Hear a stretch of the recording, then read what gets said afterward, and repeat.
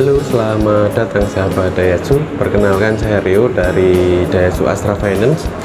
Di sini saya menampung untuk beberapa pertanyaan dari sahabat-sahabat sales di Daihatsu untuk secara proses kredit.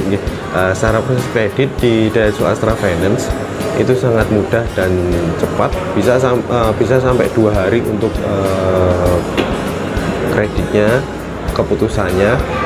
Dan untuk syarat-syaratnya cukup dengan KTP, KK, terus kemudian buku tabungan, rekening update 3 bulan, PBB atau rekening listrik terakhir, sama yang paling penting NPWP.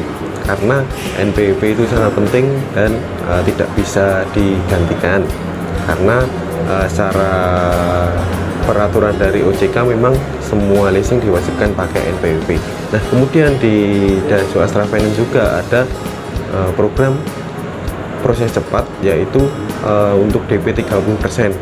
Jadi 3 jam bisa ada keputusan untuk DP 30%. Yang membedakan cuman di DP saja, cuman untuk syarat-syaratnya tetap sama untuk secara reguler juga. Jadi untuk DP 30% itu bisa sehari maksimal, itu bisa ada keputusannya, entah itu disetujui ataupun ditolak. Ada pertanyaan tambahan, Mas. Ya.